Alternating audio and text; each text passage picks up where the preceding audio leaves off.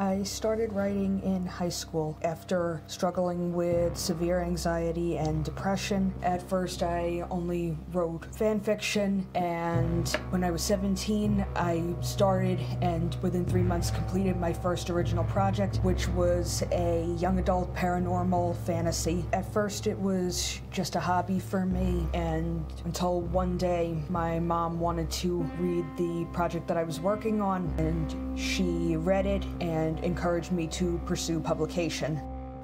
I submitted it to small publishing houses, which would accept unagented manuscripts, and was rejected. I decided to self-publish the book because I thought there would be no other way for me to get my work out there. So, when I published my first book in 2016, there were some mistakes that I made.